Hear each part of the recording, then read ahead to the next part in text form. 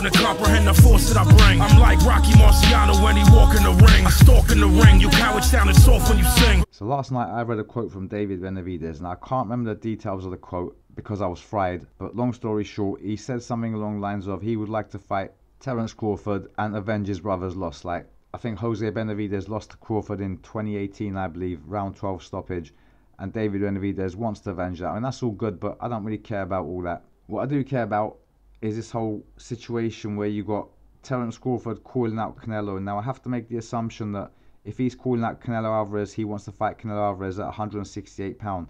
Canelo's not going to come down to 160 pound, and the reason why I say that is recently, no, not too long ago at least, David Benavidez revealed that he was kind of offered the Crawford fight for August on the terms that he fought him at 160 pounds.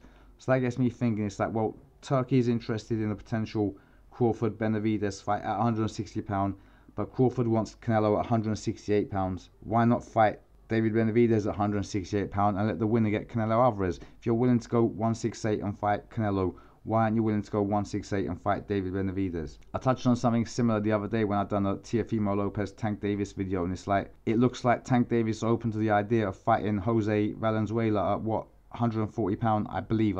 Don't quote me on that, but if he's gonna fight him, likelihood is. So if you got no issues fighting one guy at 140 pound, why not fight the other guy at 140 pound? And the answer to that question is Tank Davis knows the deal when it comes to Teofimo Lopez, and I suspect it's the same around the 168 pound division. Both Canelo Alvarez and Terence Crawford don't want to fight David Benavidez at 168 pound because both of them get broken in half, in my opinion. But that shouldn't make a difference. Like, if Canelo Alvarez isn't fighting Terence Crawford or refuses to fight him or outpriced himself or whatever, and Turki Al-Sheikh is promising Terence Crawford a mega fight, then why not David Benavidez? That's going down and putting yourself in like legendary status. If he goes in there and beats David Benavidez, he becomes a mythical creature, you know what I mean? He becomes like boxing folklore, if you know what I mean. But at the end of the day, it's not going to happen, or maybe it will one day, but I'm talking about the fight here, not Terence Crawford beating David Benavidez. Maybe Turkey will put the money up, he can't source Canelo Alvarez for Terence Crawford, and Terence Crawford goes, F it, I'll fight Benavidez at 168 pound.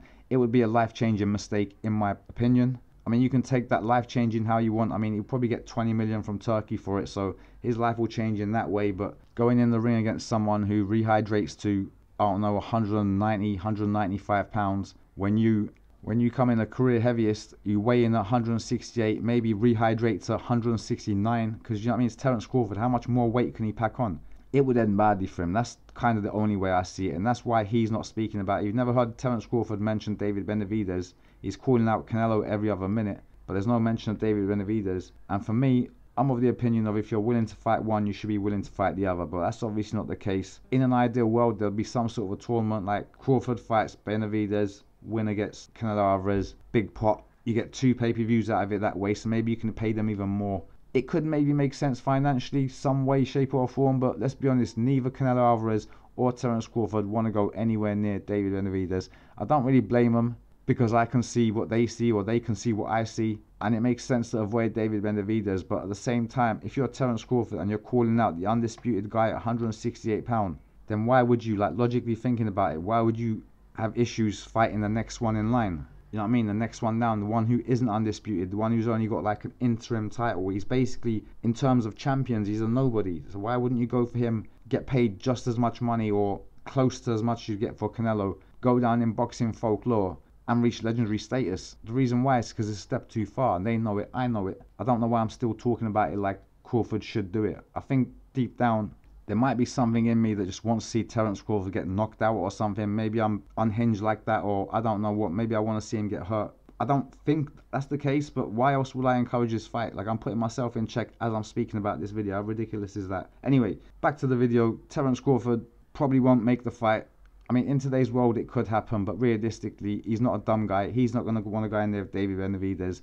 And I think the only reason why he wants to go in there with Canelo Alvarez, because win, lose or draw, he's going to get the bag. Even if he gets busted up and battered, he'll recover and he can retire from the sport a mega rich man. And I also think that Terence Crawford deep down thinks he can outbox Canelo Alvarez. I mean, I think he can skill for skill, but at the same time, I don't think he can go through 12 rounds and take Canelo's power no matter how skilled he is. It is what it is. Just my opinion. You're more than welcome to your own. Laters.